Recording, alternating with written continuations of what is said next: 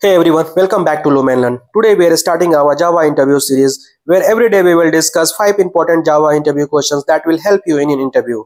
So in this video we will cover core Java basics. So let's get started. First, what is Java?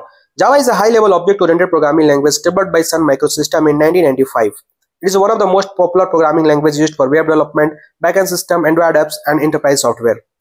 Second, what are the main features of Java? Here are some of the key features that makes Java powerful and reliable, simple and object-oriented. In Java, everything revolves around the classes and object. Second, platform independent. In Java, runs on any system through the bytecode and JVM. Third, secure and robust. In Java, there is no use of pointer and automatic memory management due to that it makes secure. And there is a built-in exception handling and garbage collection functionality in Java, it makes robust. Fourth, multi-threaded and high performance. Java supports multiple tasks running at the same time and it uses JIT just-in-time compiler for faster execution. In short, Java is a combination of simplicity, security, and scalability, which is why it still is the backbone of many enterprise applications. Question 3. What is the difference between JDK, JRE, and JVM? These three terms are the core component of Java environment. JDK, Java Development Kit. It is used by the developer to write and compile our Java code. It includes tools like compiler and debugger. JRE, Java Runtime Environment. It provides the environment to run the Java programs and it contains the JVM and required libraries. JVM, Java Virtual Machine. It is responsible for executing the Java bytecode and convert it into the machine-specific instruction. In simple word, JDK is for development, JRE is for running the code, and JVM is that engine that actually executes it.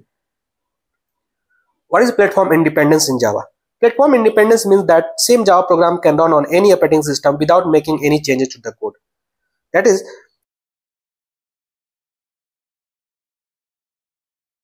which is platform neutral. This bytecode is then executed by the JVM, and since JVM exists for all operating systems, the program runs anywhere.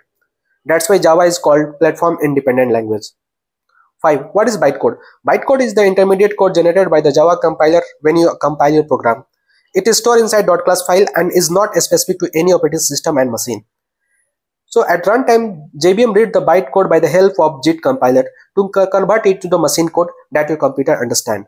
Because of bytecode, Java program can portable, secure, and can run on any system where JVM is installed. So these are the top 5 core Java basic. So these were the top 5 core Java basic interview questions for day 1 for Java interview series. Make sure you understand each concept clearly because these are the most commonly asked interview questions in Java.